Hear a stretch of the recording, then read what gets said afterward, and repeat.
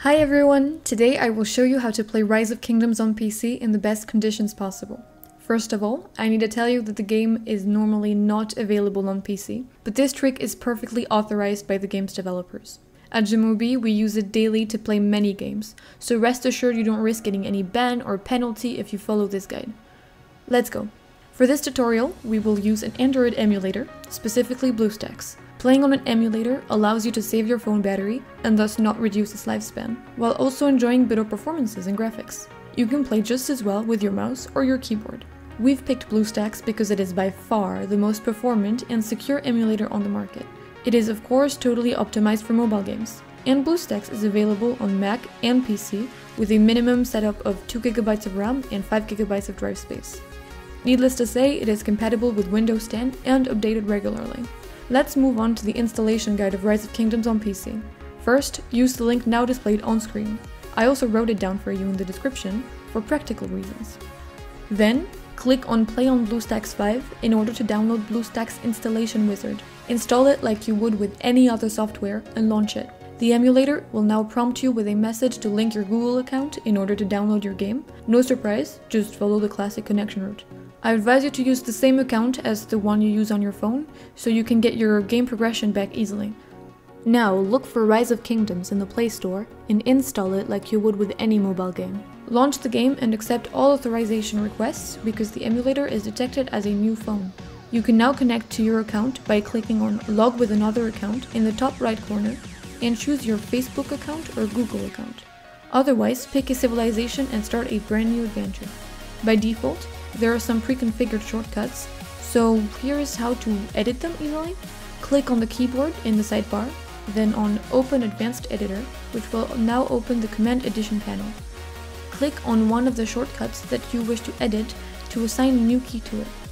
You can also move the shortcut around by holding your left click on it and dragging. If you want to add new shortcuts, it is equally simple.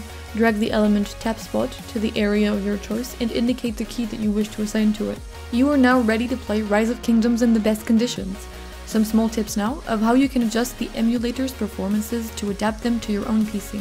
To do this, you must click on the cog in the sidebar in the bottom right corner. Then on the Performance tab. You can allocate up to 4 processor cores and 4 GB of RAM to it. If your PC allows for it, and you wish to edit the FPS count, activate the option High Frame Rates in order to select the number of images per second that you wish to display on screen. You can also edit the screen resolution. To do so, move to the Display tab. You will then get to pick between 3 display modes: Portrait, Landscape, and Custom. If you own a powerful PC, you can choose the 320 dpi option to get the most detailed image possible. Last tip, Bluestacks allows you to launch your game in several instances, which is ideal if you wish to play several games at the same time or want to use several accounts on a single game, because I see you farmers. Close Bluestacks and search for Bluestacks 5 Multi-Instance Manager on your computer, then click on New Instance and select the option Clone Instance. Then pick 2 different instances and click Start to launch Bluestacks in 2 different instances. As simple as that. There you go, you now have 2 instances of Bluestacks up and ready.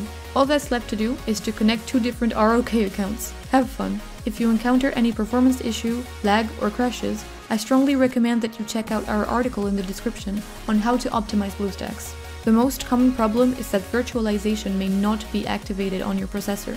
To check whether it is activated or not, open the Task Manager with Ctrl-Shift-Escape and move to the Performance tab, then to Processor. You will see right there whether virtualization is already active or not. If it isn't, read our article to learn how to activate it. That's all, guide over.